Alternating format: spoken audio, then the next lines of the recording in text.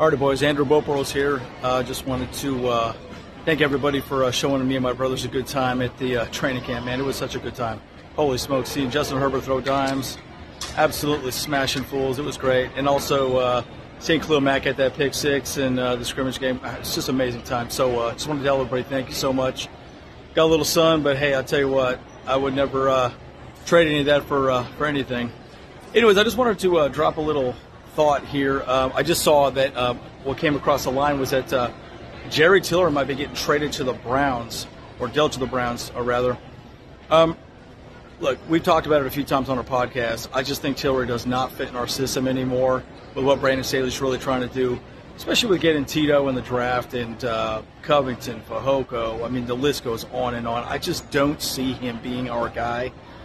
Fox, I mean, we can talk about a number of people. Tillery clearly is going to be moving down the list and of the depth list, right? So why not free up some space, maybe get a fifth, hopefully a fifth round pick, sixth, take that all day, maybe 2 sevenths, who knows?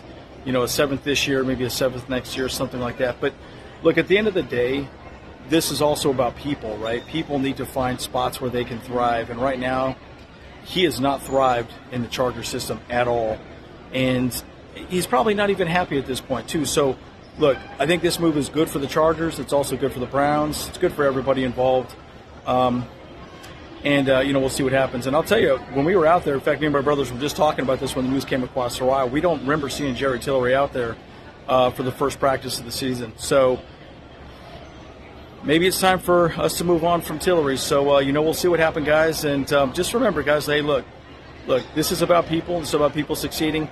It's also about realizing where you're good, where you're not, right? And Brandon Staley has a very specific system that works well for him, and he has a specific set of folks that he wants on his team. So let me know what you guys think. Put your comments down below. Keep Tillery, trade him off. What do you think? Let me know what you think. You say, Andrew, you're crazy. We need him. Let me know that. Tell me why. Why do we need to keep Tillery? Should we keep him? For what reason? Depth? Whatever. You let me know what you guys think. So anyways, guys, great to have you. Love to see you. And again, bolt up, don't punt. See you in the next one.